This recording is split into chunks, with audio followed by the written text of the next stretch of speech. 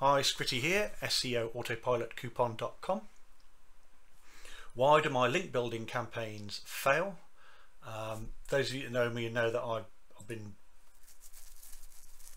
using link building software, SE Nuke, Ultimate Daemon, Six Submitter, Link Submitter, LinkerX, obviously Scrapebox, Rummer, the lot since before 2010, and I've been in SEO both with my own company and as a director of a proper bricks and mortar company now combined for something like 23 years, since 1996, so I'm doing this in early 2019, 23 years. If you've seen my other sites, demondemon.com, which was one that supported Ultimate Daemon and Content Machine and various other bits and bobs like that, you'll know what I'm all about, and your Meta Life and the various other sites I have, plus my non-DM sites. If you want to have a golfing holiday in Portugal or rent a car in Europe or various other bits and bobs, chances are you've used one of my sites. So I'm here to answer this question: why do my link building campaigns fail? And I'm talking specifically about the link building campaigns that you create using automated software. So although this is specific to SEO Autopilot, it could also be something for SE Nuke or something similar, or RankerX or something like that. So hopefully this will just take another few minutes. I'll go through it.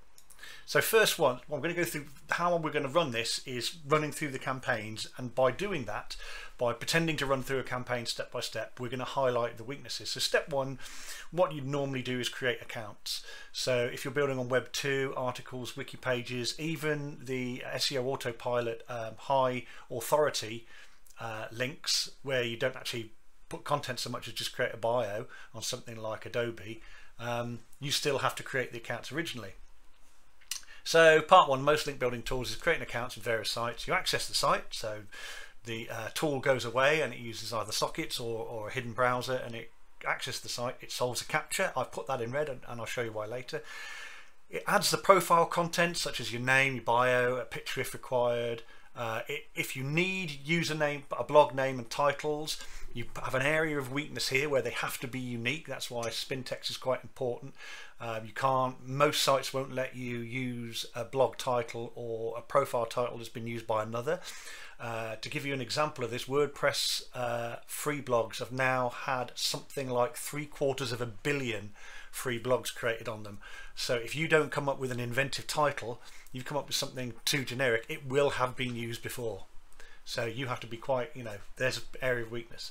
And then there are formatting and miscellaneous requirements. So they'll say, you can only have 1,000 characters in your bio. You must have a picture, or there is no opportunity for a picture. You can put a link in your bio, you can't put a link in your bio.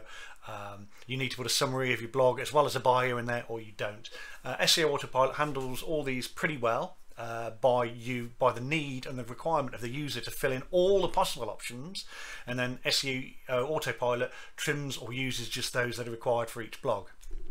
So the first message here, the first lesson is lesson number one: fill in all the options. Don't leave anything blank. Although some sites don't need the extra data, some sites do. They're all different. There is no standard format.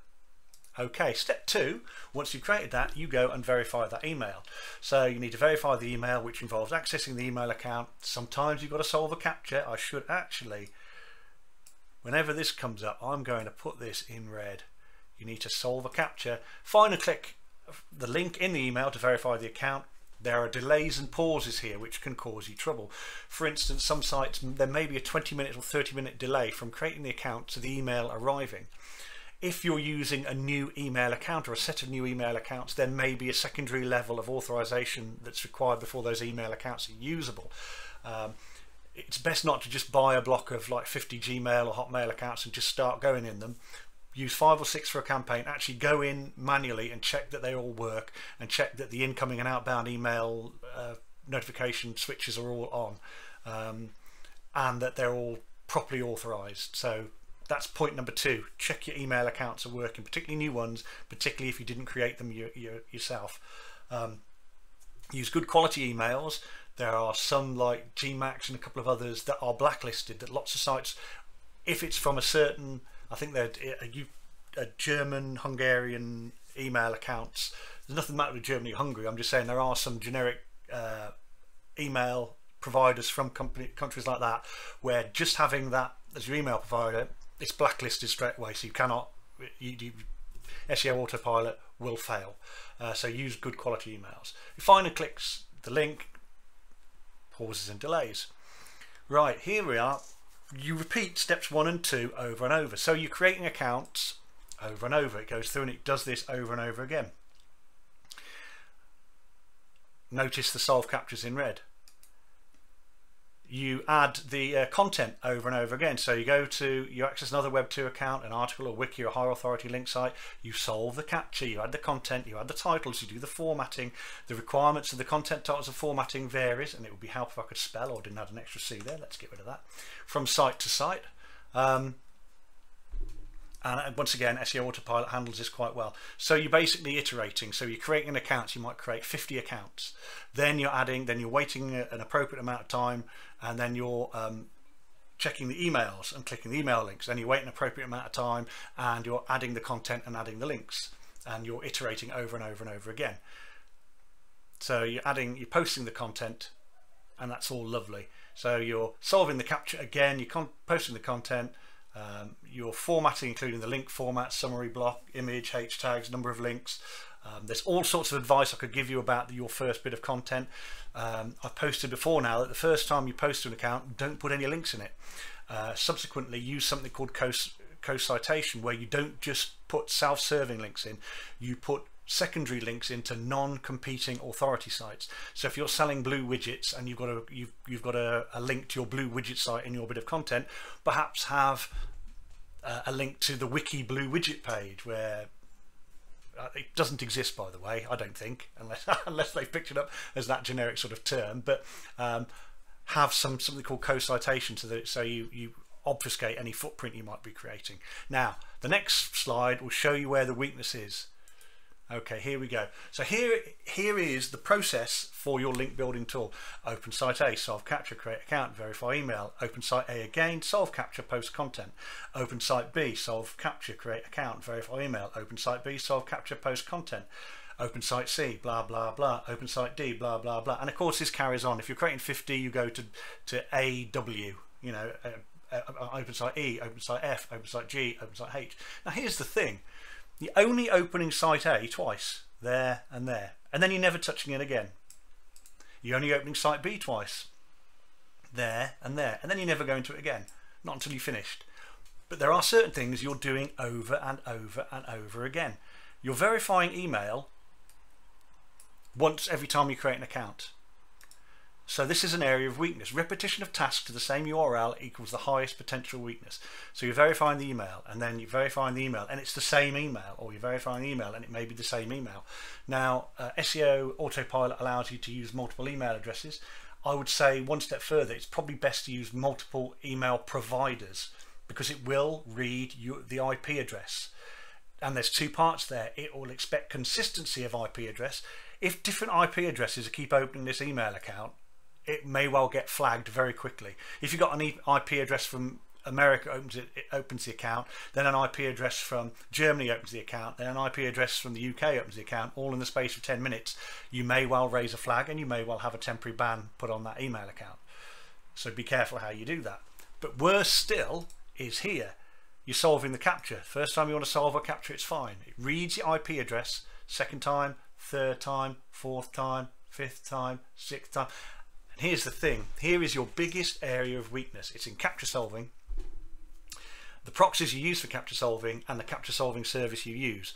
Because most of the high domain authority sites you're going to post on use reCAPTCHA, Google's proprietary reCAPTCHA. And every time you come across this, you're opening the same site, you're opening a portal to Google, Google is reading your IP address, and then you're solving a capture, and then the Google again, because remember reCAPTCHA is Google. Solve reCAPTCHA, solve reCAPTCHA, solve reCAPTCHA. You're only going to site A twice and site B twice, but you're going to Google twice every time. You're going to Google twice in site A, you're going to Google twice in site B, twice in site C, twice in site D. You're going to Google to solve the reCAPTCHA over and over and over again. and Google is reading your IP address every time you go to them, and you're going to them a minimum of twice per link, once to create the account and once to post the content. But it gets worse than that. If you have a poor capture solving service, you could be snafu'd, because if your capture solving service fails to solve a capture first time, then SEO Autopilot or whatever link building tool you use will almost definitely put in a second request to the same from the same proxy to reCAPTCHA, which again is Google, and Google will read it again, and you've got a little counter that runs in the background, and nobody's quite sure how big this counter is, but after a certain numbers of attempts, certain number of reCAPTCHAs presented to a particular proxy, Google will temporarily ban that proxy. And you're imagine, so if your capture solving service does not get it first time, and maybe it takes 3 attempts to get it, that's 3 calls to Google reCAPTCHA here. And maybe it does it first time there, so that's 4 calls. Maybe it does it second time there, and that's 6 calls. Maybe it does it first time there, and that's 7 calls. But if you're creating 50 sites, you can see how quickly 50 sites will be at least 100 calls to Google, and could be 200 or 300 calls to Google. But it gets double worse again, because if you're using a Gmail account, guess what? That's another call to Google to verify the email, to click the link. You could be calling Google hundreds upon hundreds of times. It's nothing to do, or very rarely anything to do with the site. If this is LiveJournal and this is Jimdo and you know, this is whoever else whatever else you're using there, you know, just going to move this across, you know, you're using Facebook and Slashdot and Sonico and all these others, whatever you're using, you're only going to those twice unless there's something the matter with them, but you're going to Google over and over and over again. It's better to have 20 high quality fully private proxies than 100 shared or 1,000 scraped proxies. I can always guarantee you that. Shared proxies are being used by somebody else at the same time. You can bet your bottom dollar they're using it for something slightly Google unfriendly at the same time as you. So it's not just you using them, somebody else is using them. Somebody else could have them banned before you get their first use of them. Scrape proxies are more or less a waste of time. I've got various proxy scraping tools, obviously Scrapebox, but there's a great proxy tool from about 4 years ago on BHW. I can't remember the name of the guy now, but he did a link building tool as well, but that proved to be terrible if Google calls was your aim. Scrape proxies, at least 95% of them are pre-banned by Google. They're on a permanent Google blacklist and they will not work. So that means you'd have to make 20 attempts to get one through, and by then you've probably run out of time and you've timed out and you haven't put enough attempts in SEO Autopilot. It's not going to work. Your capture service could be killing your campaign. If your capture service keeps failing to solve reCAPTCHAs, it could be killing your campaign. It's simple as that, because every time they refail, you have to ask Google to resend a reCAPTCHA, which is another tick, another countdown. So let's say it allows any proxy 10 goes at a reCAPTCHA in a 2-hour period, which I think is about what it does. Okay, so if you think about it, that's not very many. That's 1 to create the account, 1 to post the content, and if it fails once or twice, it could be 3 or 4. That means each proxy is probably only good enough to post 2 or 3, to create and post 2 or 3 bits of content in a 2-hour period, and that's if it's a good proxy. But if your capture service is failing and re-asking for failing, solving the capture unsuccessfully, or not solving the capture I should say, and asking again, that's another tick. It counts down against you. Failed capture solves count down. In fact, they can count down really quick. If you fail to solve it 3 times, that proxy could be locked for 2 hours immediately, just on the 3rd attempt. 3 solves, sorry, you're locked out. So ask yourself this question: do you really need to rush? Because time here is your friend. The thing with nearly all of these timeouts and all of these issues is they are timeouts. If you've got 20 private proxies and you're creating 100 profiles and posting 100 links, could you do it overnight? Could you run the campaign nice and slowly with plenty of attempts, plenty of delay between creating the account and verifying the email, and then plenty of delay between verifying the email and posting the content, and plenty of time between that and then checking the content, checking the link and making sure it exists. Could you allow a nice long period of time for that? Are you in a super rush to create those 100 links? Because a VPS, a virtual private server, could be your friend here. And it could be cheaper than you think. I use a couple of VPSs. One of them only costs $30 a month. My proxies are on it, and it runs 24/7 very, very slowly. And the thing is, I don't pay the electricity bill for it. So if I think my PC at home, which is, I've got a couple of PCs, but the one I mainly use, if I leave it on to create links, it probably uses about 55 UK pence per day. It's got a 650 watt power supply, works out about 55 pence a day if it's on 24 hours a day, which is about 80 cents, nearly $1. So if it's on all month, it's used $25 thereabouts. Well, a VPS is $30 or $29. You can get them for decent ones. You might actually not be spending much money, more money at all, but your link success rate might be very much greater, because you're not paying the fuel, you're not paying the electricity bill on the VPS. So I know that's a daft consideration, but it's something worth bearing in mind if cost is important and you pay the electricity bill. If you've got a computer on running very, very slowly, or you get a nice cost-effective VPS hosted, I don't know, there's plenty in Europe, there's plenty in South America, there's plenty in places like North Africa and below the sub-Saharan Africa as well. There's plenty of places that do that, and you've got good proxies, and you would set up a campaign to run at 8 o'clock in the evening and come and check it at breakfast the next morning, and it's created you 100 links for you, no problem, with a very good success rate. But to go back to the main point, as you see the colours getting darker here, that's because as they get darker or more red or more angry, that's that process being hit, the same URL, the same thing being hit over and over and over again. Once something gets hit more than twice, it starts checking the proxies, checking the IP address. You've got to hit it again, you've got to hit it again. It's failed to solve the captcha, you're hitting it again. It's Google. You're hitting Google, hitting Google, hitting Google, hitting Google over and over again. It isn't, almost definitely isn't Scoop or Slashdot or LiveJournal or wherever else you're posting to, WordPress, that's banning you. Your initial issue is almost definitely Google. And so that's why you need high quality Google verified proxies. And that's why time is your friend, taking your time. It's why a VPS could be your friend. To some of you watching this will be very simple. You'll know exactly what all this is about. But I'm on the SEO Autopilot Facebook page quite a lot, and I see this question come up regularly, once a week probably, and the answer is nearly always the same. Take your time, understand the process, understand what's going on in the background. And what's going on in the background is you're hammering Google over and over again, even if you don't think you are, because reCAPTCHA is Google, Gmail is Google. Every time you do solve a reCAPTCHA or open a Gmail account, Google is reading that IP address, and if your captcha solver is failing, you're having to it's hitting them over and over again. Okay, so hopefully that'll help some of you guys. I don't get the 95% success rate. My success rate tends to be in the high 70s to low 80s, which I'm quite happy with.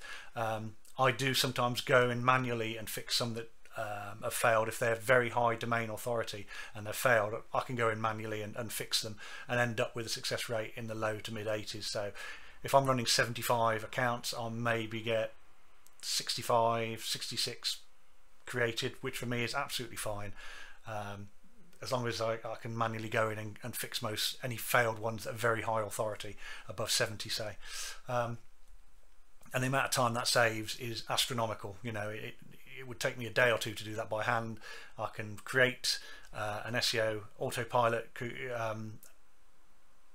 campaign in 20 minutes and have it run in the background, and nearly all the work's done for me when I wake up the next morning. So it's an absolute godsend for me and for my clients, because then I tend to post content manually to a lot of them, but that's just the way I work. You can work however you like. Anyway, Scritty at SEOAutopilotcoupon.com, signing off.